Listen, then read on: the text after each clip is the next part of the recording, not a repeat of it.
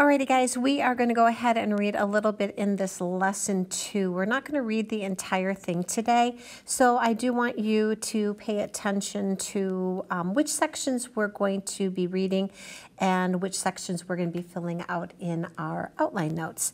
So you'll notice that this purple square, this is what we are going to read. So I would like you to highlight that description and explanation in green, please. And then we're going to scroll through this for now, and then we are going to highlight this scientific tools in blue. And then we're going to come down here and tools used by earth scientists. Let's go ahead and highlight that orange. Then we could come down and we would see then our words for this section that we are going to do for our vocab. Remember, we are going to write or type these words in our vocab assignment, and then you can go out to Google and find an image, or you can draw your own image, okay? So let's scroll back up to the top here into our section here about explanation and description and explanation. Before we go, I want us to set up our outline notes as well. All right, so this little section here, description and explanation, I need you to highlight green, and that's going to correspond to the section in our reading essentials, right? So that we'll fill in. So then scroll, oop, there it is. We're going to highlight scientific tools in blue, and then tools used by earth scientists in orange, similar to what we marked our reading essentials in. And if you scroll a little bit further, you can put a purple line there. That shows we are at the end of the section that we're going to do. All right, so orange, blue, and green. All right, so we're going to stop at the end of each of those sections and fill in our outline notes. All right, ready to go, guys? Here we go. All right, so our chapter text here. Imagine that a scientist is observing an erupting volcano. He describes in his journal that the flowing lava is bright red with a black crust and has a temperature of about 630 degrees Celsius. So here's a vocab word. I know it's a vocab word because it is bolded and it has italics. So go ahead and switch your highlighter to yellow, and let's highlight that vocab word. A description is a spoken or written summary of observations.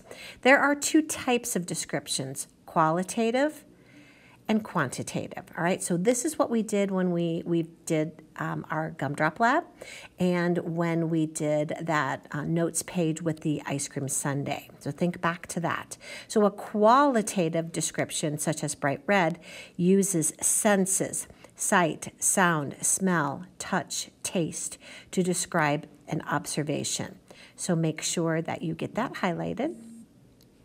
A quantitative observation, such as 630 degrees Celsius, uses numbers and measurements.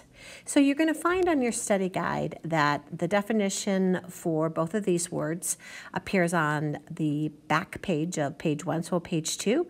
So this is where you would find those definitions, okay? So later the scientist might explain his observation. An explanation is an interpretation of observations.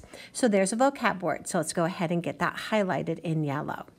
Because the lava was bright red, that would be qualitative, and about 630 degrees Celsius, that would be quantitative. The scientist might explain the lava is cooling off and the volcano did not erupt recently. All right, so we're at the end of this section. So we are going to go to our outline notes and fill in just what we did for description and explanation. So a spoken or written summary of observations is known as a description. A qualitative description is one in which the senses are used to describe an observation. So what does it look like? What does it smell like? What does it feel like? What does it taste like? What does it sound like? A quantitative observation is one that is which is numbers and measurements are used in an observation. So what is the temperature? What is the length? Is it 6 meters? Is it 630 degrees Celsius? Is it 50 grams? So something that you have measured. An interpretation of observations is called an explanation. So if you need to pause and get this filled in, please do so. So let's go ahead. We see now that we are going to be going to scientific tools. So we're going to go back into our reading essential here.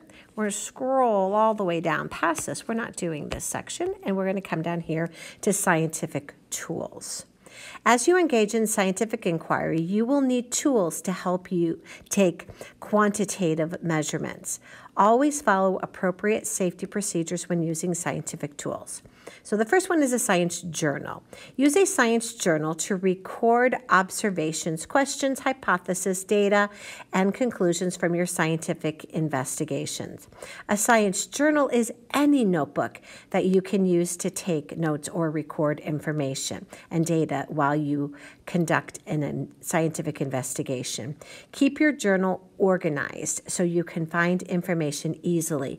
Write the date whenever you record new information in the journal. Make sure you are recording your data honestly and accurately. So whether this is a paper journal like a spiral notebook or paper just in a binder, or whether that be a Word document on the computer, but just some place that you are recording your findings, and you have to record it honestly and accurately. So the second one we have is a ruler and a meter stick.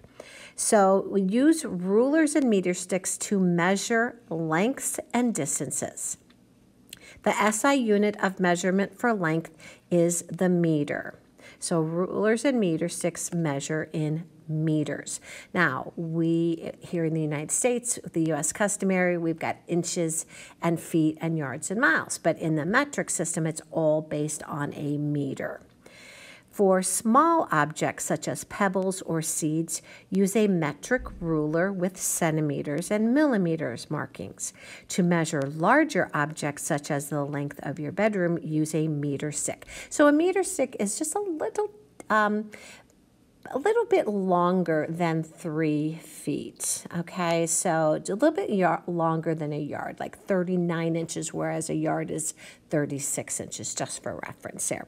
It's important for you to know the prefix kilo means 1,000. So you've heard the term kilometers, right? Kilometers, how many kilometers is that? That's 10 kilometers. So that would be 1,000 meters is 1 kilometer. So 1,000 meters equals 1 kilometer. Alrighty, so that is rulers and meter sticks. So we just have to be careful when you're carrying those and never point them at anyone. They are not lightsabers, right? Okay, glassware. Use beakers to hold and pour liquids. The lines on a beaker do not provide accurate measurements, so you should use a graduated cylinder to measure the volume of a liquid. Liquid volume is typically measured in liters or milliliters. So you probably have the point of reference for a 2-liter soda, right? So that is 2,000 milliliters. If you think back to when we did the Mentos lab, when we wrote down that the Diet Coke was a 2-liter, we also wrote down that it was 2,000 milliliters. All right, triple beam balance is going to be grams. Use a triple beam balance to measure the mass of an object. The mass of an object is measured in grams. The mass of larger objects is usually measured in kilograms. So mass is the amount of matter in an object, so the amount of stuff in that object. It is not the same as weight. Weight is dependent on gravity, but the mass doesn't change regardless of where you are in this universe. We'll talk about a little bit more about that when we talk about space, that the mass of that astronaut is the same, regardless if they're on the space station or whether they are on Earth, but their weight is going to be different based on the gravitational pull. So when we are using the triple beam balance, we are measuring the mass of that object. Triple beam balances are instruments that require some care during use. Follow your teacher's instructions so that you do not damage the instrument. Okay? All right, thermometers. Use the thermometer to measure the temperature of a substance. Although Kelvin is the SI unit for temperature, you will use the thermometer to measure temperatures in degrees Celsius. So to use a thermometer, place a room temperature thermometer into the substance for which you want to measure the temperature. Do not let the thermometer touch the bottom of the container that holds the substance or you will get an inaccurate reading. When you finish, remember to place your thermometer in a secure place. Do not lay it on a table because it can roll off the table. Never use a thermometer as a stirring rod. Then our last one in this section is computers and internet. Use a computer to collect, organize, and store information about a research topic or scientific investigation. Computers are useful tools for scientists for several reasons. Scientists use computers to record and analyze data and to research new information. They can also quickly share their results with others worldwide over the internet. Okay, so make sure that you have all of this marked and highlighted. That's going to be helpful for you when you go to do your assignment that you are turning in for me, okay? All right, so then let's go to our outline notes. And then we have this section on scientific tools. A notebook that you use to take notes or record information and data while you conduct a scientific investigation is called a science journal. Making measurements of length and distance is commonly done with rulers and meter sticks using base units of meters. And the metric symbol for that would be a lowercase m. To measure the volume of a liquid, use a graduated cylinder and units of liters or milliliters. So the SI unit for that would be the abbreviation for that would be an L, and then for a milliliter, which is 1,000th of a liter, or 1,000 milliliters are in a liter, that would be an ml. To measure the mass of an object, use a triple beam balance in units of grams, lowercase g, or kilograms, kg, kilo meaning 1,000. So 1,000 grams would be a kilogram. To measure the temperature of a substance, use a thermometer and units of degrees Celsius. Computers are useful for collecting, organizing, storing, analyzing data, and ultimately sharing results worldwide over the internet. So make sure that your outline notes are filled out for this section. Stop this video if you need to. We have one little section left on tools used by earth scientists, and then we're finished.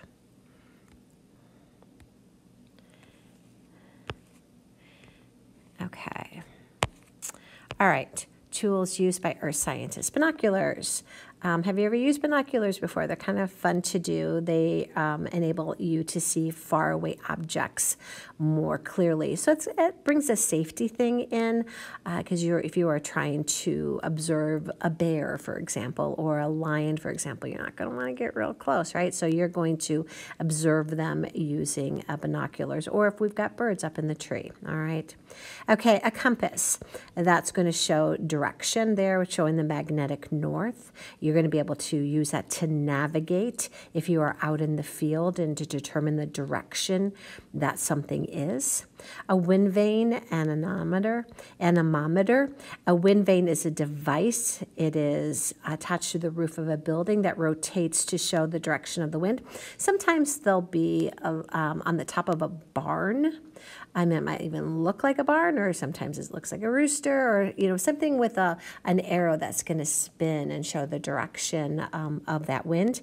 But the measurement of it, an anemometer or wind speed gauge is used to measure the wind and the force of the wind. So if you're wanting to actually get a quantitative, so you're wanting it to be 75 miles per hour or kilometers per second or whatever it is you are measuring, you're going to need to use an anemometer. But if you're just wanting to see which direction the wind is blowing, or if the wind is blowing at all, then you could just simply look at a wind vane, but a wind vane does not give you any type of measurement. A streak plate. A streak plate is a piece of hard, unglazed porcelain that helps you identify minerals. When you scrape a mineral along a streak plate, the mineral leaves behind powdery marks. The color of the mark is the mineral's streak. Alrighty, so there are the 4 words that you are going to need to add to your vocab assignment: description, explanation, SI, and significant digits. Alrighty, so let's go and fill out that last little section in our notebook. So, earth scientists use binoculars to get a closer look at faraway objects such as landforms, animals, weather. Earth scientists use a compass to navigate and to determine the direction of objects. Wind direction is measured by a wind vane, so the direction of it, but is the wind speed with a calculation would be an anemometer. To help identify minerals, people use a piece of unglazed porcelain, called a streak plate. The color of the mark left is called the mineral's streak. So porcelain, what you might think of porcelain, look at the inside of your sink, or your sink in your bathroom. That might be porcelain, or now that would be glazed, not unglazed. Think about maybe a coffee cup that might be in your pantry or your cabinet.